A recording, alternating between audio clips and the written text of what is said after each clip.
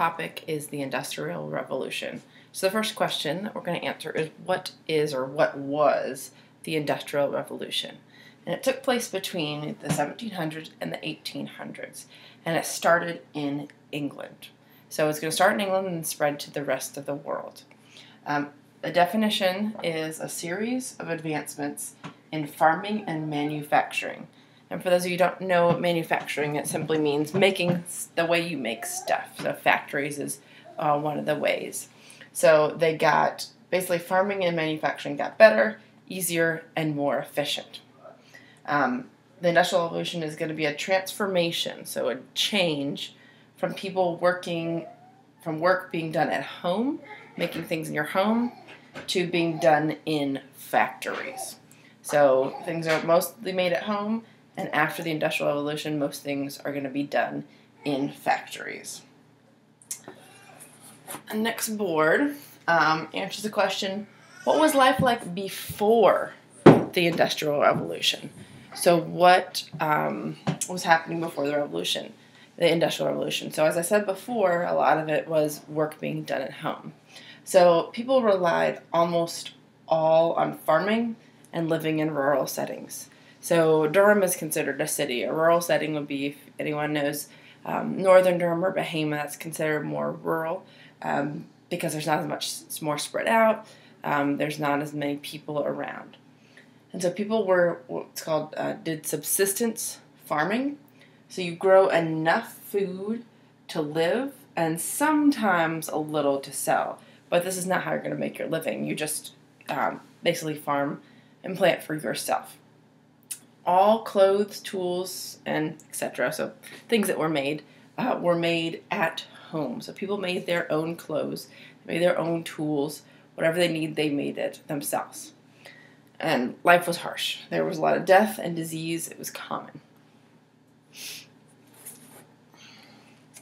So how did the Industrial Revolution begin? Sorry, there's a lot of information on this slide. But the revolution began with the agricultural revolution. So if you know agriculture, that word means it's a way of farming. So it's a little closer so you guys can see a little better, okay? Agricultural revolution led to the Industrial Revolution. So why? Because they were able to make money in the agricultural revolution, so they could then invest that money in their businesses. So through the agricultural revolution, farmers used new soil, healthier animals, and better tools. So they're able to make farm more efficiently and get more out of their farms. The biggest tool that came out of that was the seed drill, and it sounds like a, thing that we have today, and it sounds like it should have been around forever, but it wasn't.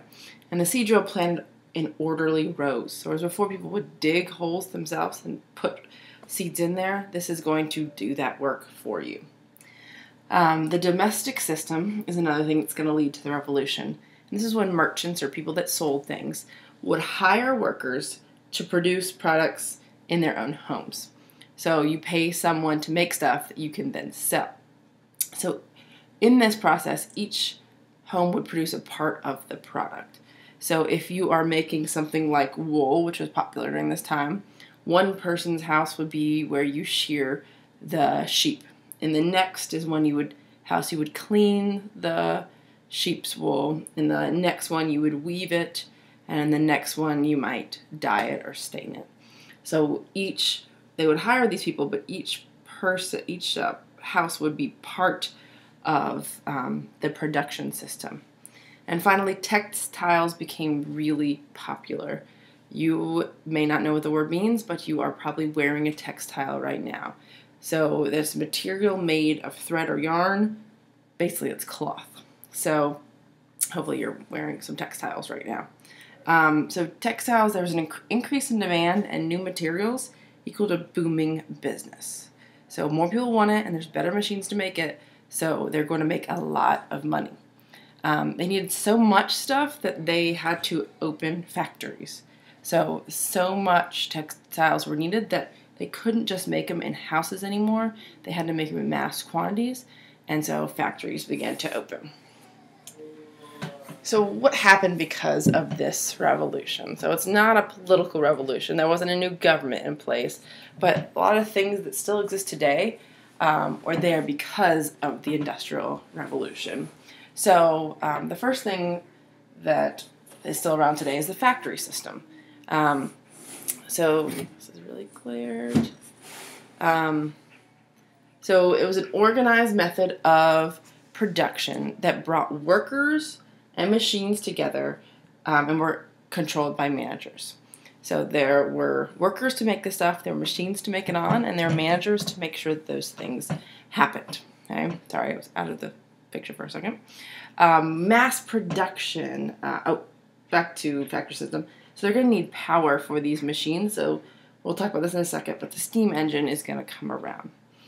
The second thing that happened because of the Industrial Revolution was mass production, and this still happens today. Make a lot of items in a short amount of time with few workers. And this happened because they had interchangeable parts, which made factories more productive. So now if a piece broke in, say, one of the machines, they were able to just take a part out, put a new part in, and keep going. You might think of this with a mechanical pencil, right? If you're out of lead, you simply put new lead in, and you can still use that pencil. A lot of them, if your eraser is out, you just put a new one in, interchangeable part, and you can keep going. Okay?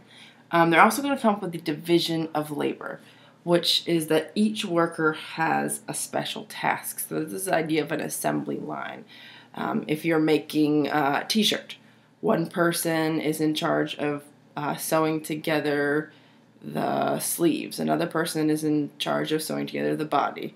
The next person puts the whatever's on it, whatever emblem or design is on it, they stamp that on there.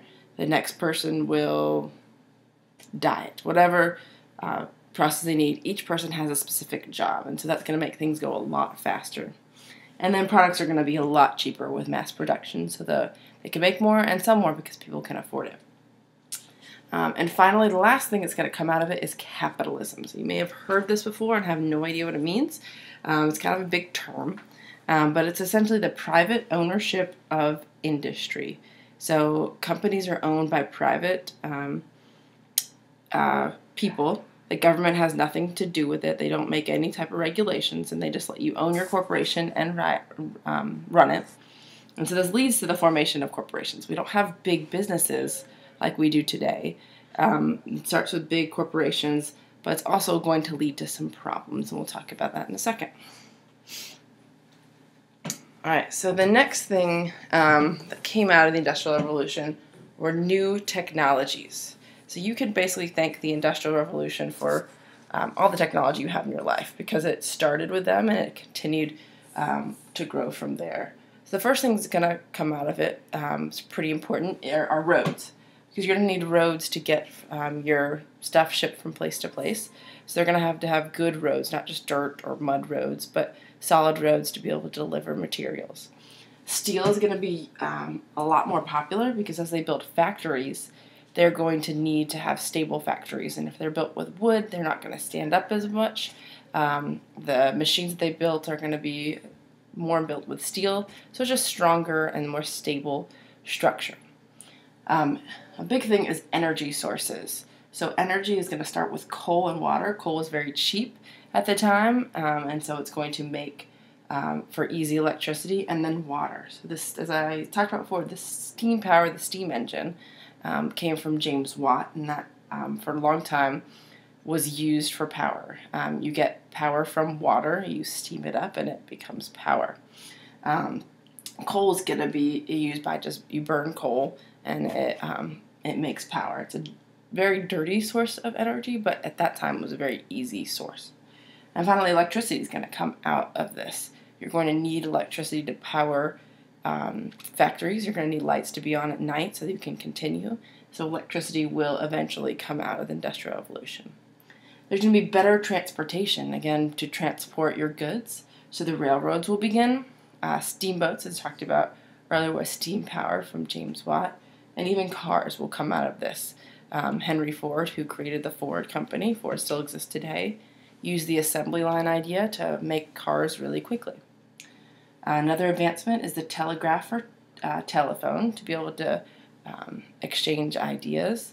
And the final is the internal combustion engine. Again, an engine that will allow things to run a lot more smooth. So what were the effects of the Industrial Revolution? I already talked a little bit about what came out of it, and these are just a few more things that came out of it. So there's some positives and some negatives, like pretty much everything in life. So positive is, as the previous board talked about, new technology. And really the technology we have today all started with the Industrial Revolution, so we can thank the Industrial Revolution for those things. Wealth and power to Great Britain, maybe good, maybe bad, depending on your perspective, but it was good for them that they came up with a lot of these ideas for these inventions and moving to industry, so they're going to become wealthy and powerful through it. One of the negatives, though, is that there's really no laws to regulate business because capitalism is coming around. The government doesn't control these businesses. I don't think they even realized they need to at that time. And so you're going to have a lot of child labor and children working in really dangerous conditions. Often they were used to pick out things that were maybe a mess, get in under those areas that are difficult to pull out a jam that might be in the loom that someone's working on. Also poor working conditions. So there's going to be a lot of issues of safety in the different mills that are going around. So one big problem was the cotton would become kind of floating in the air and it would get into people's lungs, and so people would develop lung issues and coughs. Another problem is going to be wages, really low wages. There's no minimum wage, so people are not going to get paid a lot, which is going to lead to obvious other problems. Question I put here is cities do grow, so you could see that as a good thing and a bad thing, because one negative that does come out of it is public health issues. Living in cities spreads disease. There's lots of people in a little amount of room and without sewers, and so all sewage goes into the streets, and you can imagine how disgusting that might be and what kind of diseases might be spread through that. So it's going to lower life expectancy, actually, in the cities. So there's good, there's bad. You kind of have to decide for yourself what you think. And that is the Industrial Revolution.